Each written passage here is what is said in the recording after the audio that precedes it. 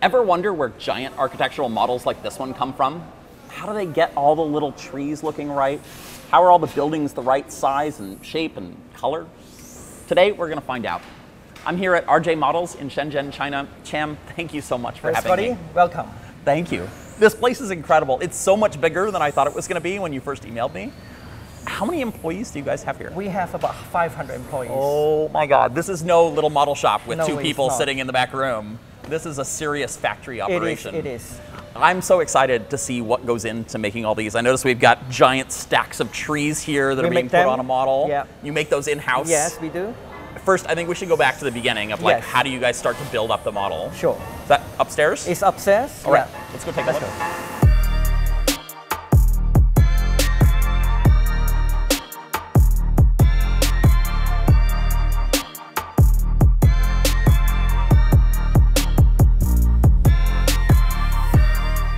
So we're now in your upstairs workshop, yes, and there's tons of model makers in every direction around us. It seems like every place there's a flat surface, there's someone working on something very minuscule. You are right. This is very in progress. In fact, this is a very early stage of the model. So we get drawing from the designers, and then we clean up the drawings down to the lines that we want to use for either CNC machine or lasering.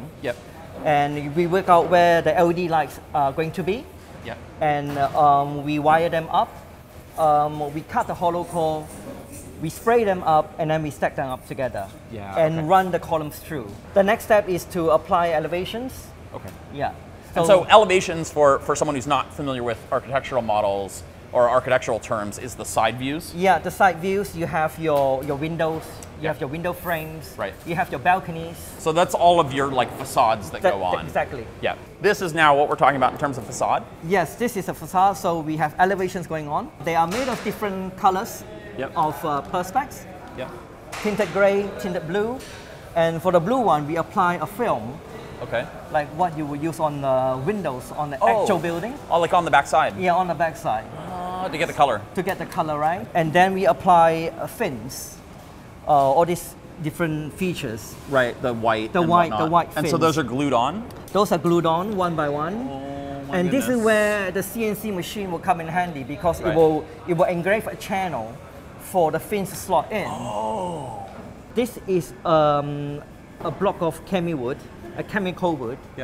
We machine out so he can heat and bend the plastic to the right radius. So this started out flat? Yes. So what's amazing to me is that you guys are mixing all of these new, CNC, 3D printing, all this tools that are computer controlled with a whole bunch of hand finishing. You can't just 3D print this from start to finish. No, not everything. Layer by layer, right? So for example, because of the dimensions of this model, you won't have ceiling lighting. But what you would have, you have a core illumination where the whole core will light up. Awesome. Well, let's go see some of your machine shops. Sure. Let's go. So we have a few laser machines and Cham, this is not what we in the West would call a few laser machines. This is what we would call like a herd of laser machines. They do the job. They run 24 hours around the clock. Lasering process is quite quick. And they can get things done very sharply. We mostly cut acrylic because it works best with laser machine. When we work with ABS or styrene, we use the routers. Okay. So he's cutting what looks like one of these floor plates? Definitely one of the floor plates, and you can tell they're on different layers. So he would do engraving, cut through, and rastering. And it looks like he's cutting holes for, this is cutting holes for the LEDs right now? LEDs, and also it's cutting hole for columns to go through. So we normally cut the holes on the inside first, and then we do the external cut. So it doesn't move on you. It doesn't move. Maybe go look at your milling room next door next. Woo, it smells in here too. It does. So these are all ABS sheet. They are very fine. This is basically engraving an elevation. So this will then be sprayed in the spray booth afterwards? And then it gets applied to the building. This material is what we call a chemi wood. So chemical wood is very basically compact dust Okay. Yeah. But it is actually wood fibers. It's not. It is. It's not just plastic. Yeah. And it's very easy to machine, and it's very stable. And it looks like you can get really fine detail out of it. Ways you wouldn't get with wood. It's easy to fan. Right. And it stays in shape. It doesn't go out of shape. So this looks like an elevation map, I guess. It's the contours. Contour. Yeah, okay, contour would be the right architectural term. So you got your guys here doing last-minute CAD for the machines? Yes, they are actually laying out all the parts to fit on the table of the machine. Right, okay. Yeah. Okay, so they've got the drawings already from your CAD guys. Yeah. And then now they're just figuring out, okay, what machines are they going to go on and how they fit different on the bed. thicknesses and different machines, and to make the best use of per sheet of material. Sure. It's basically laying out. Yeah, awesome. Now let's go across the hall to the spray booth. Yeah. So what happens is we have switched to water-based paint for environmental purposes. Yeah, which the local government is really cracking. Paint is one of the things they're really focused on right now. It's basically water that traps the dust of the paint, and it gets into a pool. So just a sheet of water that's dribbling down, and as the spray hits it, it washes down into the water. Yeah, it's the water wall. And it's just so that these guys aren't breathing the paint all day and it's not getting everywhere. Exactly. And also the paint does not come back to the painted material. Oh, right, okay, sure. So they are spraying a clear coat, and they are probably applying like a matte finish. Okay. So it looks frosted rather than just clear. Because of the backing is still on, he can't really tell how dense the frost is. Right. So he needs to be really careful and check it under different angle, just to make sure that the spray is consistent. Getting enough coverage. Yeah, right. This definitely seems like one of the many art forms that you have here of this is not just don't think about what you're doing. Yeah. Is there airflow towards this as well? Like, how does the paint all go that direction? There is airflow coming from that. Coming in. Yeah, coming in. I see, and that's what this big ductwork is up here. And then it get extracted as well. Right. Okay. Okay. And so all the air in the room is moving this way. Yes. So this is a temperature control dry room, about 50 degrees Celsius. Okay, that's pretty hot. Yeah. It's like what, 120? Yeah. Somewhere in there? Fahrenheit? Oh yeah, it's toasty. And loud. We got a few things drying in here right now. Yeah. Sweet. What should we look at next? We can go to the 3D print machines. Okay, we can do that. I kind of want to show people what's in here. You're curious, because I'm curious. You've showed this to me once before, and I think this is one of the more special things. Yes, this is old school. We do a lot of sculpting and casting in this room before the 3D printers came along. Right. Yes. So this is what model making looked like, what, 5 years ago, 10 years ago? Yeah, just as short as 5 years ago. Things changed very, very quickly. And so this is all your old inventory of molds and I guess blanks, or what would you call these? Yeah, they're just parts, and we still use them from time to time. Yeah. If we need to do multiple pieces of them. Right. Casting is still very cost effective. Right. So these are what you make the molds from, right? And these were each hand sculpted, or they hand sculpt one and then you hand sculpt one and then you mold them in multiple pieces, and then you cast. You make a set and then you make a mold out of that. Yes, I got it. So we've got like vases and bottles and little tiny ships.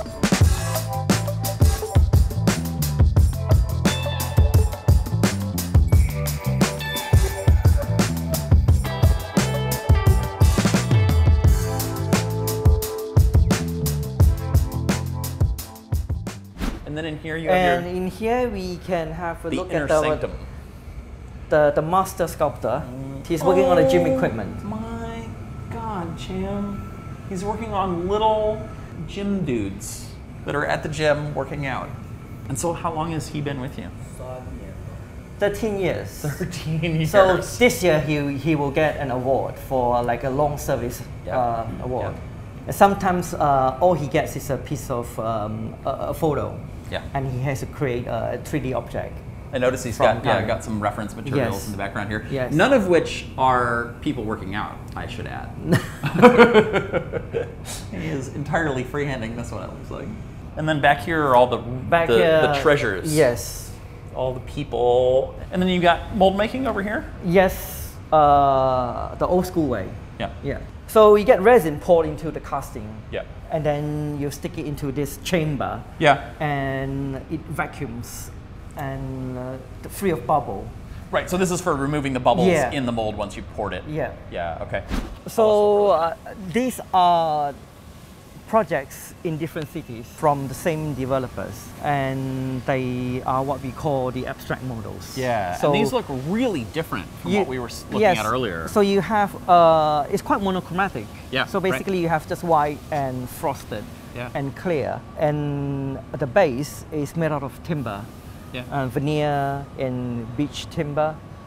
So you get a contrast between the buildings and the base. Yeah. It's lovely and totally different from what I think of when I think of architectural models. Yeah. You guys have made wood-colored trees. Yes, in-house, and we spray them different colors. So oh my God. Kind of different variety, different species, and stippled mirror perspex for river, for water. Yeah. And so why would a designer choose this over like a more traditional, you know, full color? Well, I guess this is for different audience. Yeah. So this is not like a project that you sell to people who buy houses. These are developments to show different government bodies, or they put them in their lobby to show off, you know, this is one of our projects. So this is a real well-known, one of the higher-end shopping malls here in Shenzhen. It is in Shenzhen, yeah. Sometimes designers like to show people what they have designed. Yeah. And also sometimes developers want to put them into their showroom, or if they have an exhibition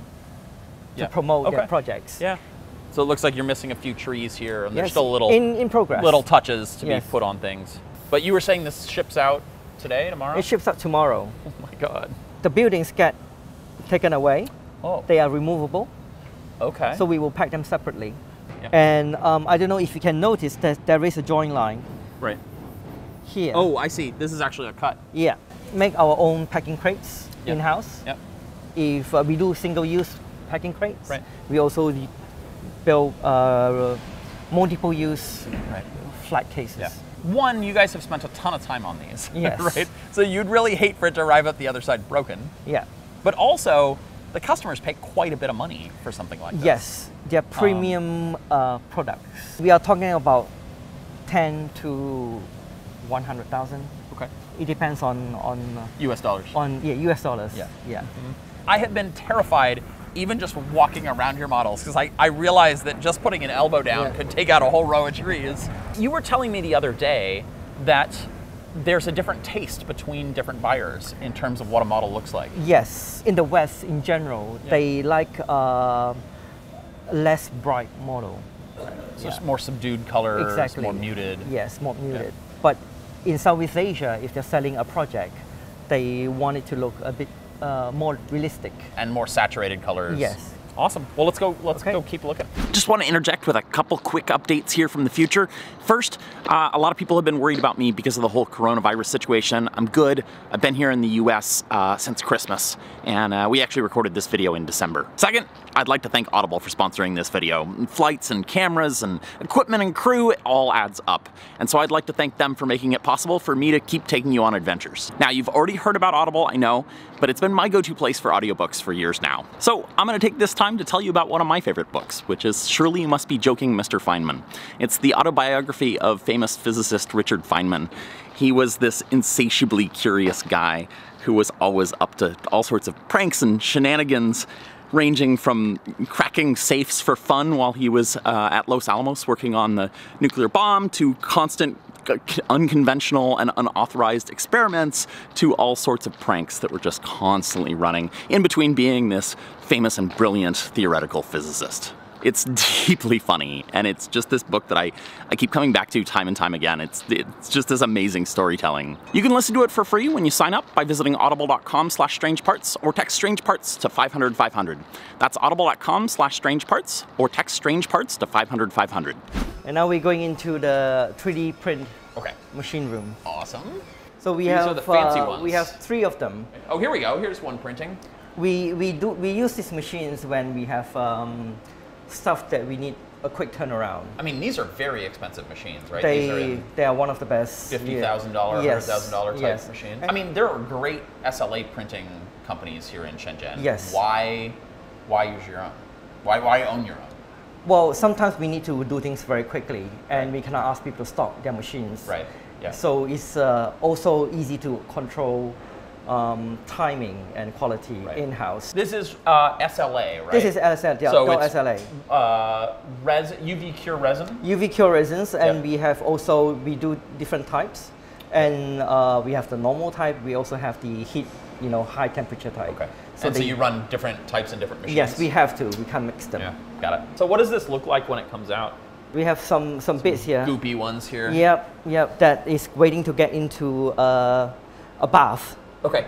Yeah. Yep, so I see we've got a van here, ready to go. A quite large scale van. Yep. And then all of this is support material here, yes, right? This they, will all they get broken off, right? they get trimmed off. Yep.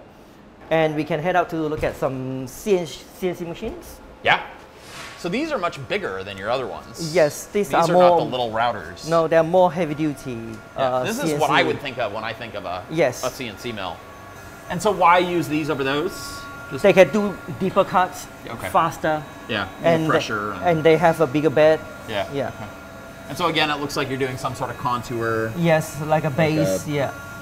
I know a lot of people would be horrified to see that you're cutting chemwood in here. Usually these things are like only metal, maybe a little bit of plastic. Yep, we cut wood as well. Yeah. This came out from the machine. Yeah. So this is a chemi wood. This will be sanded, okay. spray. Okay. Yeah. I love how many processes you guys are all using together. It's, particularly in Shenzhen when I come to factories, I'll see, they're just a CNC shop, or they're just a laser shop, or they're just an injection molding shop, or whatever. And you guys have it all in-house. Yeah. And you're interchangeably using all the different pieces. We have to be very creative. Yeah. I want to see how you're doing landscaping. Okay. Because that's the thing that when people think of modeling, they think of like model railroad trees. Yes. Right? Maybe you can make some trees. I would like to try making a tree. Yeah, let's do it. All right. 你好。 My goodness. 他想学怎么做树。 So they've got little plastic trunks and branches. Okay. And they dip it into glue, white glue. Yep. And then into the flocking. Oh my goodness. So this is all your tree inventory here, your excess inventory? Oh yeah. So that's gorgeous. So wire trunk. Wire trunk, wire branches. Yep. Yeah. And then flocking just like that over there. Was this sprayed or no? Colored. Already the colored. fluff is already colored. Yeah. And then you sprayed the trunk before you put the flocking on. That is pretty cool. When I came by the other day, they were making larger trees. Yes. I would love to show people a bit about that process. Sure. Is it? Yes. Yeah. Let's get you started. Okay. We'll have me try it. So what you do, you try to make a bunch of wires. Okay. Like a big bundle. Yeah. And so the number of turns is the size of the trunk. Exactly. Okay. So now we snipped the whole bundle. So now we just have a straight bundle. Yep. And then she's doubling up. Yeah. And then twist it together. Oh, okay, yeah. So this will be the bottom of the trunk, and then all the branches up here. It's literally just a twist of wire. All right, so you show me. So about half, half. Oh, 3.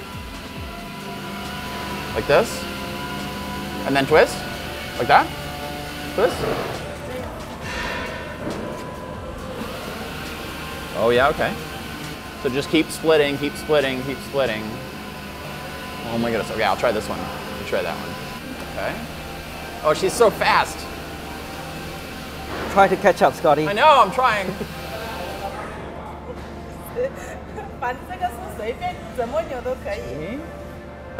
She says go with the flow. Go with the flow? Yeah, go with the flow. Okay. Like that?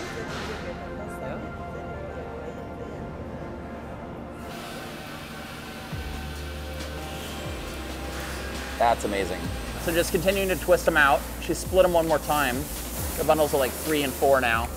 So you open them up. Oh. Okay, I'm almost done. Mine looks way worse than hers. And now we trim. Is there a rule of thumb to trimming here? No, anything goes. Anything goes. Yeah, that's what I was afraid of. Whoop. We're on to the gluing part. Okay. Little bits. We're trying to get like, oh, I see, we're trying to spread it out. It's good enough.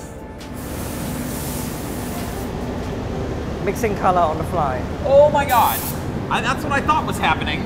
So he's literally just mixing from like red, green, and blue and white. Yes. And black. That's insane, champ. Just a little bit of this and a little bit of that gives you brown. Okay. That was it. Yeah. Oh my God, you guys move so fast. Okay, and then all your different tubs of flocking here. Exactly. Yeah.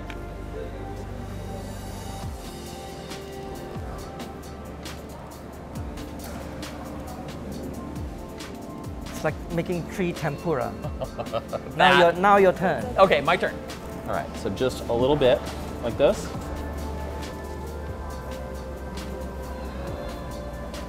Stick it in there. Wow. That's pretty impressive. This one definitely looks a little better, but you're right, like all trees are different. Yeah, so they don't need to look exactly the same. Yeah, they don't have to be perfect. They just have to be tree-like. That's really cool. Thank you very much, 谢谢你. How long have you been making trees? 多久了？你做了多久的树啊？7年。7 years. A tree expert. Yeah. Yeah, that's amazing. So all you model railroaders out there now know the secret from the experts. Yep. Yeah, the factory professionals. It's anyway. no rocket science. No, it doesn't seem like anything in here is, but the combination of it all is it's every little piece is necessary to sort of create the right illusion. Where should we head next? We've done 3D printing, we've done trees. Oh, we were going to do electrical. Yes. And talk about LEDs. Yes. Because everybody likes LEDs. Yep. So, okay, let's go do that. So this nice lady here, she is putting on LEDs on the ceiling, on the floor plates. So these were like the floor plates that we saw being laser cut. Yes. That had all the little holes. Yes. So this is the floor plate that was cut. Yeah, so this is a ceiling. Oh, sorry, okay. So it would go underneath the floor plate. So it is a floor plate as well, and that's a ceiling. And then there'll be another flooring on top of this, right? So this is the bottom of the floor plate. And as you can see, this big opening is where the core sits. Right, okay. So this will then be slotted down over that core. And then your cable goes through the core, goes all the way down. Okay. And then each of these is just a little surface mount LED, just like you would use in standard electronics. And they're all hand wired together. Hand wired. So how long does it take someone to solder up like something like this? Half an hour. 20 minutes to half an hour. It would take me a lot longer than that. And this is still less work than just someone drawing the PCB out. And so you might make, 50 of these or 100 of these, depending on the building. Yeah, if they are all exactly the same, we would use PCB. Sure. Oh, I see. And you're starting with just colorful ribbon cable here as you're starting, just so you can keep everything straight. Yeah. If the building is very tall, then you have a big bunch of wire going down. Right. You have a huge bundle that you then have to deal with and figure out what's what. I see. So you've got she's got them all numbered here. Yep. So. Floor numbers. Yep. Okay. And then one bundle per floor, and then you know what color per floor? Yes. Also because they split into different units, because this is an apartment building. Right. So that way you can control each unit individually. And so why is that important? For example, I want to buy a unit in this apartment. I want to know which one is sold, or I prefer a particular corner. And so the salesperson can light that up. Yeah. I got it. That's crazy. Yeah. So kind of that recurring theme, hot glue, solder, rails. Yep. Now moving on to this one, you can see the wiring inside. And oh, wow. Okay, so are we actually building onto the real core now? It is. So this is the real core in here, and now we're wiring on that core. Correct. It's interesting though, it seems like this is still very loose and like stuff's moving around, and we're not too worried about heights and things. But once you put in the partitions, and then it will control the height, floor to floor height.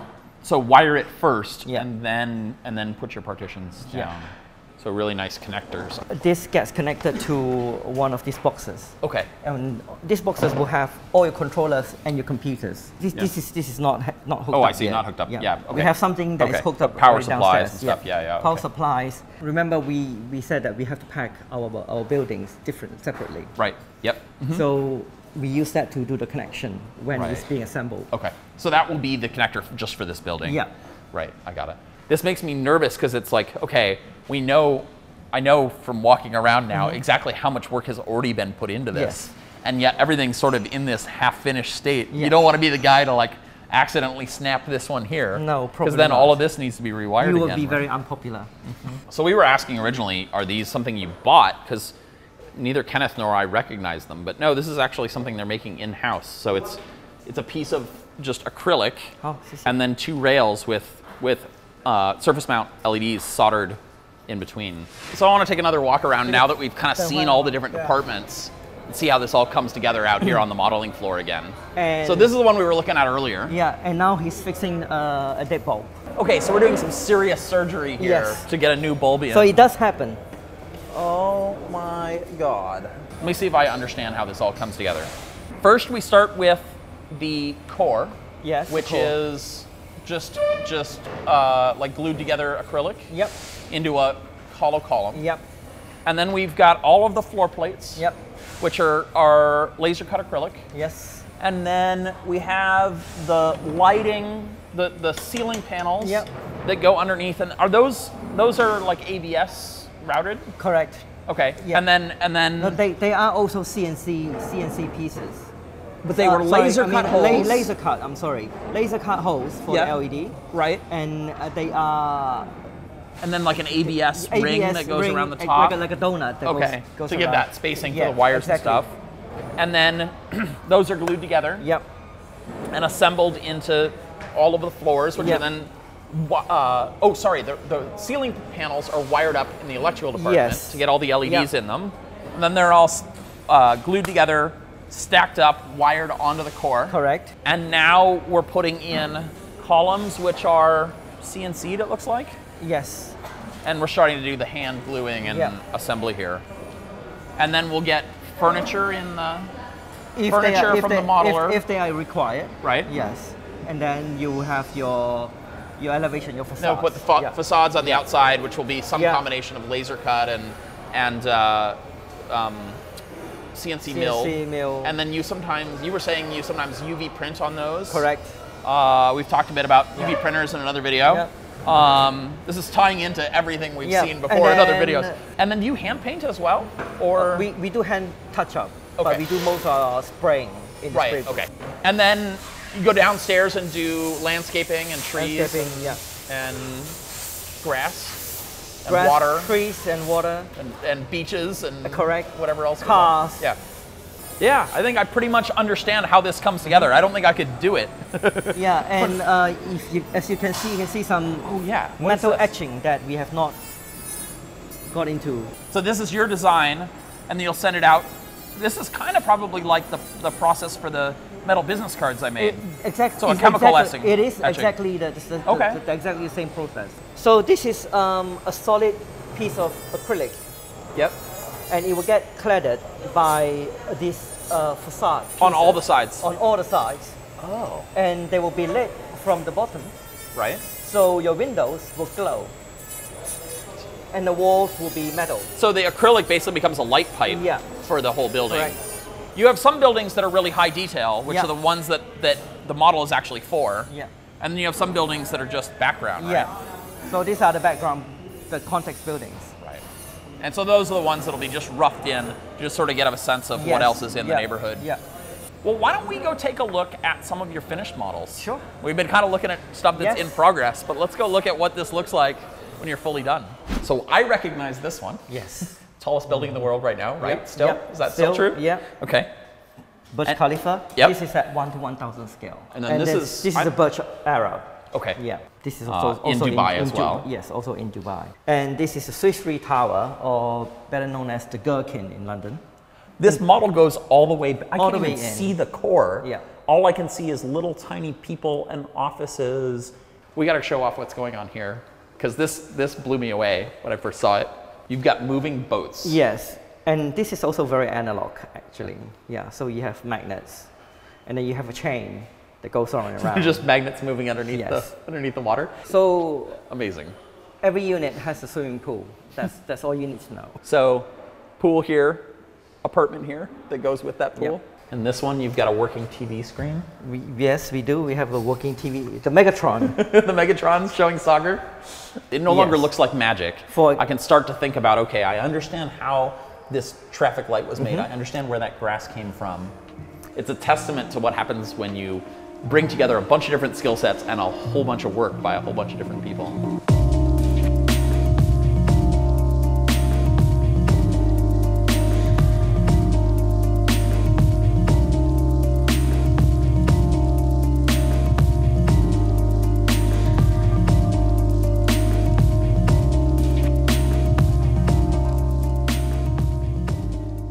Cham, thank you so much for having me. Thank you, Scotty. This is incredible to see what you guys are doing. And I think it's really different from what we've seen in a lot of Strange Parts videos, but it's also combining together a whole bunch of different techniques and tools that people are familiar with. Yes. So it's really cool to see the level to which you guys are taking this and what you're capable of. Thank you. I hope you enjoy it. Yeah, it was fantastic. I'm glad you sent me an email probably, what, a year ago now? Yes. Saying, hey, Scotty, you should come check out our factory. We've been busy too. So, yeah, I figured as much. So thank you for taking all the time to show us around. Thank you. If people want to learn more about RJ Models, where should they go? They should visit our website. Okay. www.rjmodels.com. Okay, and we'll put a link to that down in the description. You guys aren't sponsoring this. You were just kind enough to show me around, and I really appreciate it. This has been really special. So thank you for your time. Thank you. I'm Scotty from Strange Parts. If you enjoyed this video, make sure you hit that subscribe button down below. We've got more factory videos coming up soon. I'll see you again soon.